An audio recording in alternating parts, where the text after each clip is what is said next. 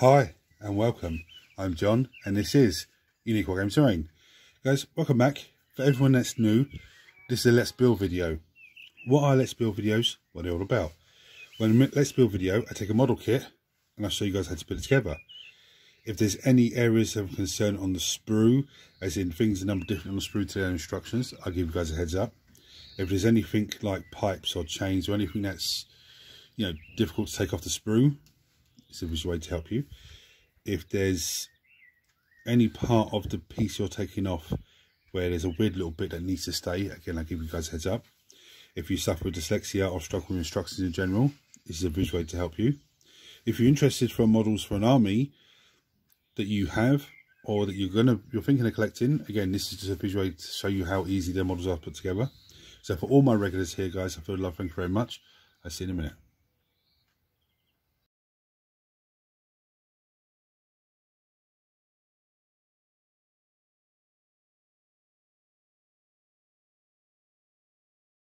Right, so you would have seen from the thumbnail, today I'm building Blightlord Terminators to add to my Death Guard army.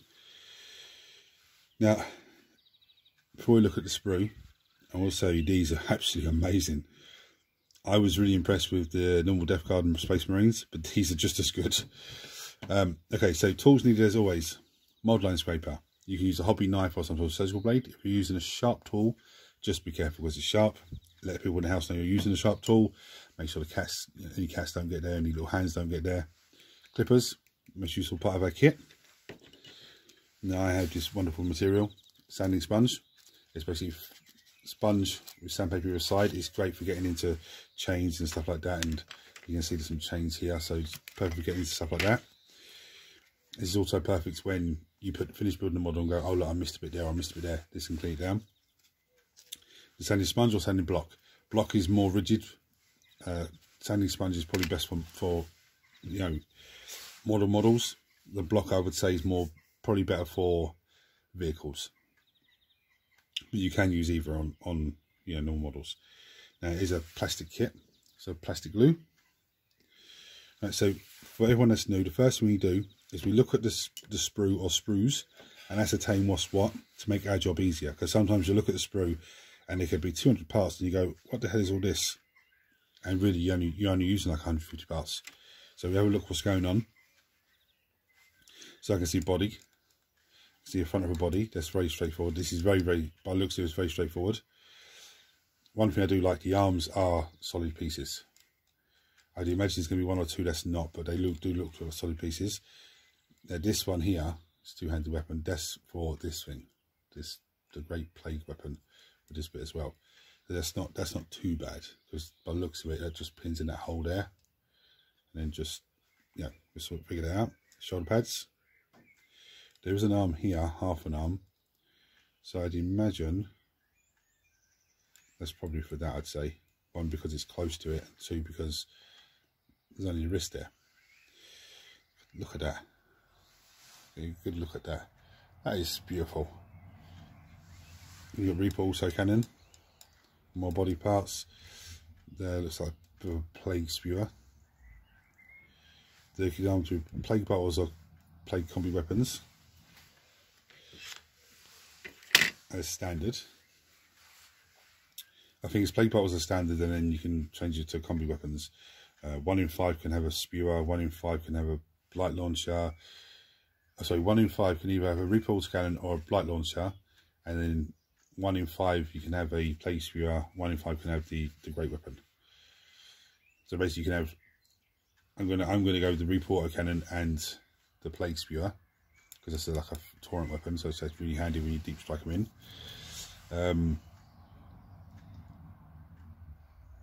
Yeah, and the great plague weapon, and then just one normal guy with a combi weapon, and then the sergeant. I mean, look at that. That's just absolutely beautiful. More body parts, the shoulder pads. Pretty straightforward. It is very, very straightforward. I don't see anything that's too complicated on it at first, to be honest with you. That piece might looks like it's going to give me a bit of a problem, but that's one little piece. It's not a big issue.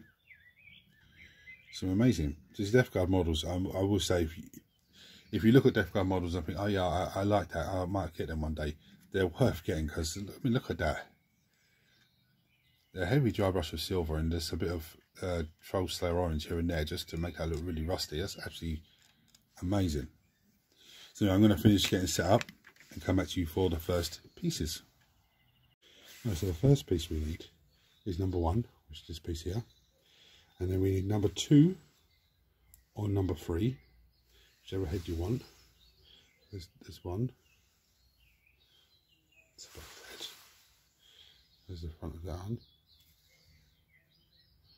It's absolutely crazy. I'm probably going to go with this one because I like the way that looks. I'm going to set those 2 pieces up. I'll show you how they go together. Well, this is very straightforward. At the bottom there, there's a little triangle piece. There's a little triangle piece at the bottom of his head. His head just slots in there, like sort of like that, slightly off.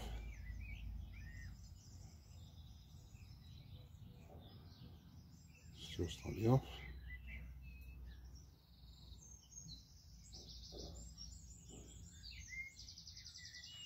There we go.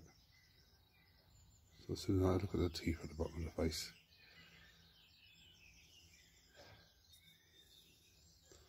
I should probably get a bit more.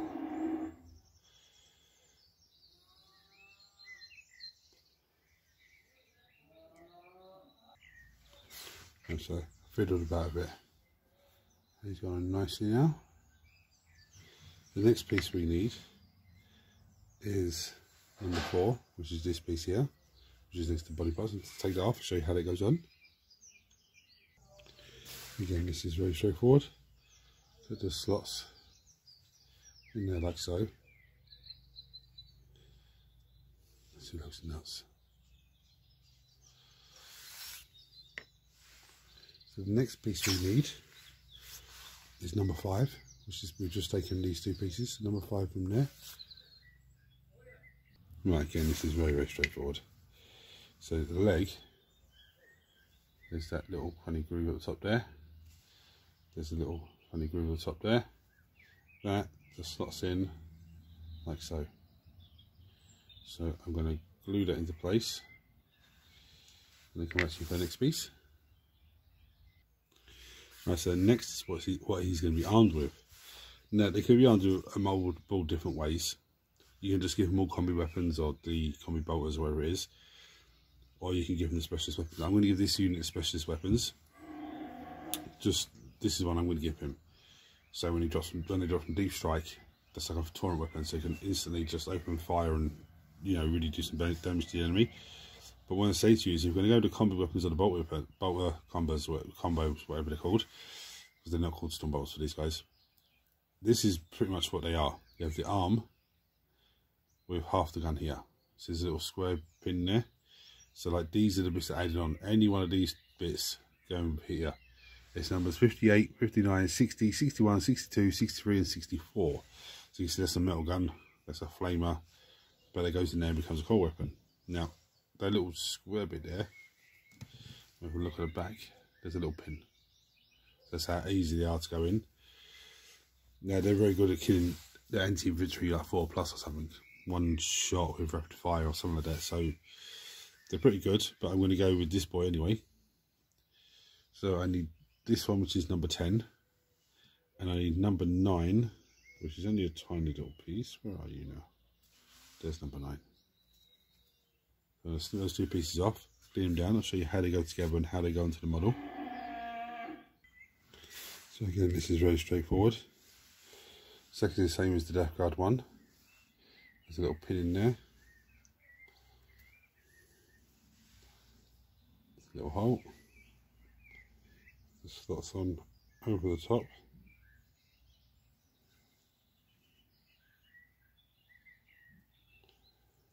Like so. Now there is a horrible join line. We'll just run the glue along there.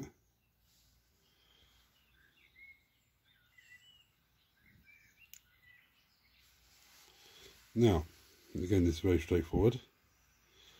So glue on this section. There's a square hole. It's a diamond pin, but it goes on the square. give you your weapon.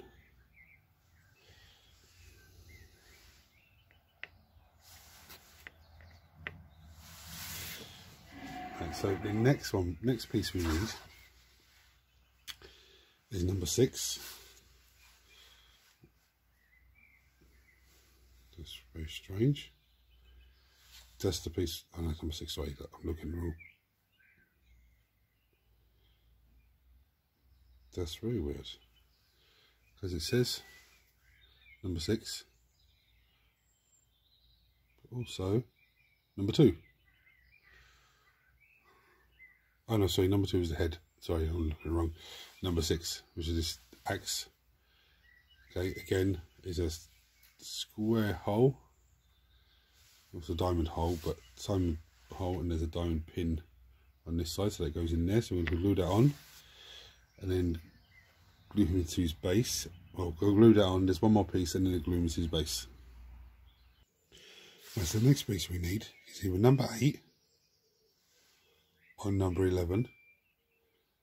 They're both really cool pieces. I'm going to go with number 8, just to clear all the stuff from down here. So it's very straightforward. There's a funny little rectangle thing. Just a rectangle hole. Top on the shoulder there's a rectangle pin. So I'm just dropping the model. Taking the arm off, of course you did. So it just sits up there, like so. His arm back on. And then he glues into his base. He's the first one done.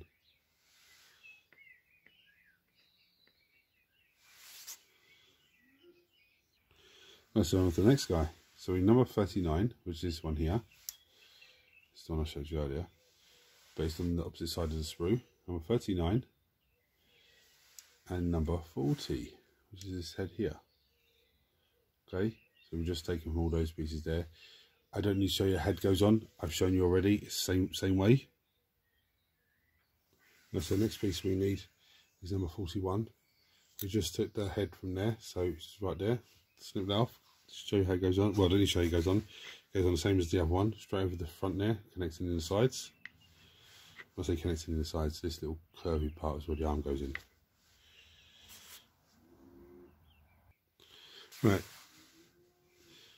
When I said arm goes in, I mean the circle bit there, so to make the arm slot. Now, there's a bit of boo-boo on the instructions here, because it's saying you go straight on. Well, it doesn't, because you have this piece that goes over the top. So you literally got to slide over the top of the horn and then slide into place. It's not much of a, difficult thing to do, but it's just the instructions tell you to put it straight on. Which unfortunately doesn't go on there, let's go over the top. So the next piece we need is number, where are we? 42, this one here. Okay, that's where the first part of the body was, so it's just there. I'm going to snip it, clean it, so it goes on. Well, I need to show you because there's a weird looking pin there, and there's a weird looking hole there, so it just slots into there. Right, so this one can be armed with the Blight launcher, which is this lovely contraption here. That just slots onto there. See, there's two pins. There is 2 holes, very straightforward, and then it goes on the side of him. But I'm actually going to go for the bolter combo on this one, combo weapon. So we do number 49, which is this one here, and then any one of these little pieces that go onto him. Probably going to take one of these 2 just because some of the sprue is handy. And as I said, showed you earlier, there has a little pin and there's a little hole. There's a slot in as normal, and I'm going to glue it onto him. Next piece we need is number 43, which is this one here. So that's where his head was, so it's just there.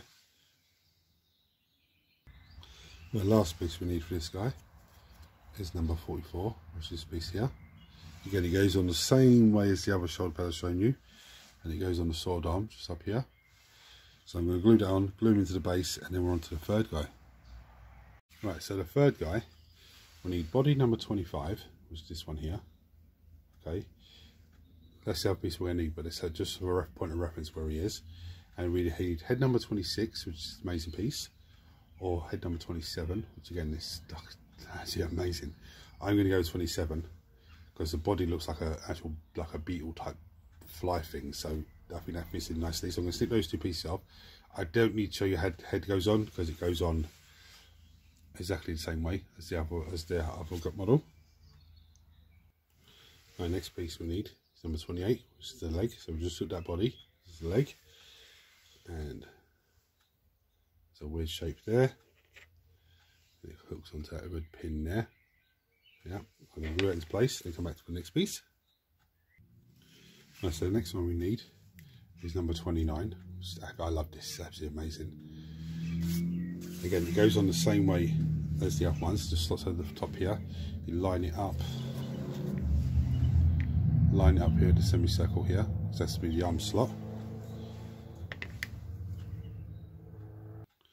Right, so his gun arm is either going to be the combi bolter or combi weapon, which is number 31. Again, you'll need you see there's a little slot there. Just say for example this one here. Okay, again it goes in the same way. There's a little pin. Sorry, there's a slot that side. Little pin, little slot that goes straight onto the arm. But I'm actually going to go with the Reaper autocannon with this guy. So the pieces I need for the Reaper autocannon are 35 and 37 and 36. So I'm going to snip those three pieces off. I'm going to show you how this lovely little gun goes together, and the arm just glues on as normal, and I'll glue that on afterwards. Right, so it's very straightforward. So this just slots over the top. Have I got the wrong way around? Yeah, I have. No, I haven't. Yeah, it just slots on there like that.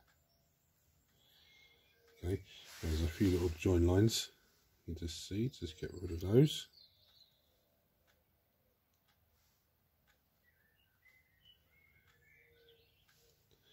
Now this front piece here, just chuck a bit of glue on there. And this lovely little piece, and just slots in like so. Now we have our Reaper autocannon. Very nice. So much detail on this, that's amazing. I love it. I'm going to glue that. I love that little tentacle coming out of him. I'm going to glue that onto him. Again, so a little pin, hole, just slots on. Okay. Now if you can't get it on properly, oh it's not going on properly, then just snip that little bit down. Glue it on nicely like that. But it should fit in just like that.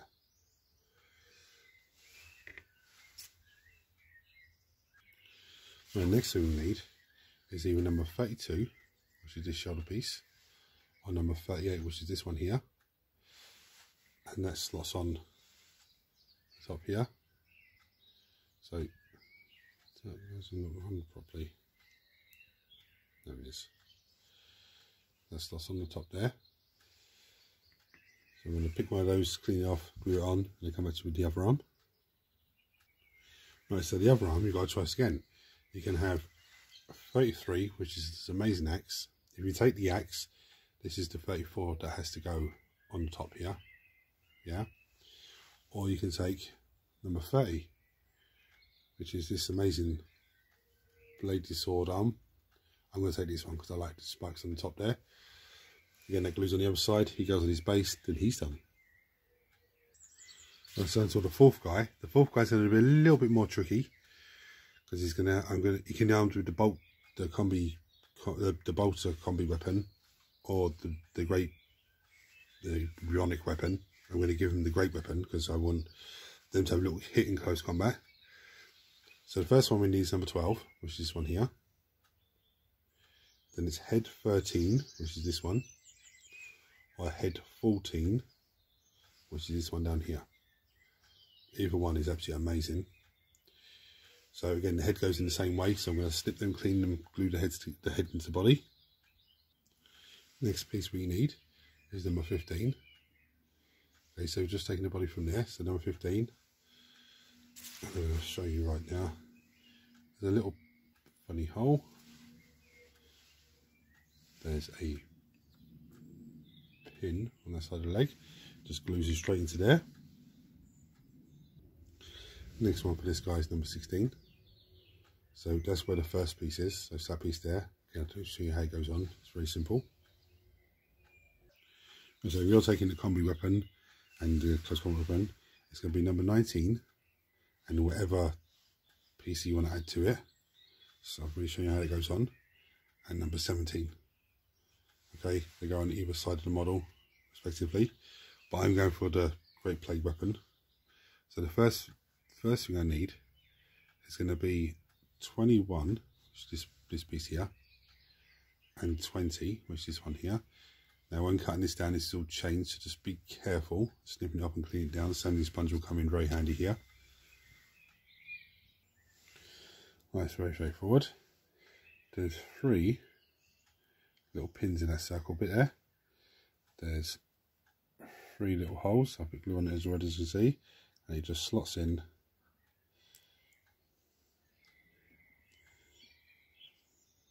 It does just slot in.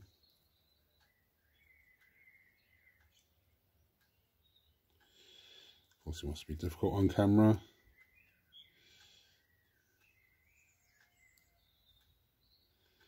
Just slots in like that. Okay.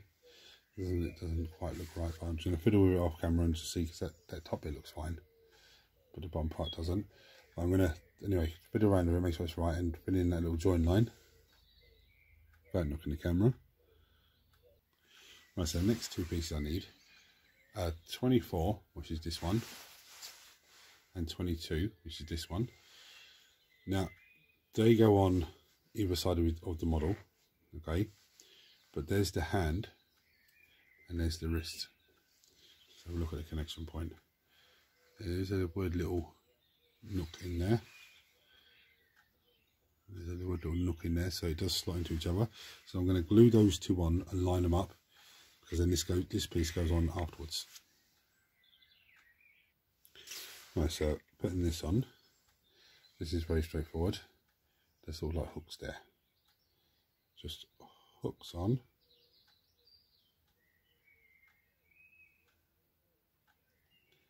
Yeah, hooks on.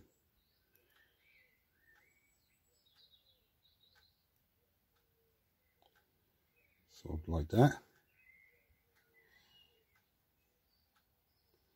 I have to probably sit and hold it for a minute or 2.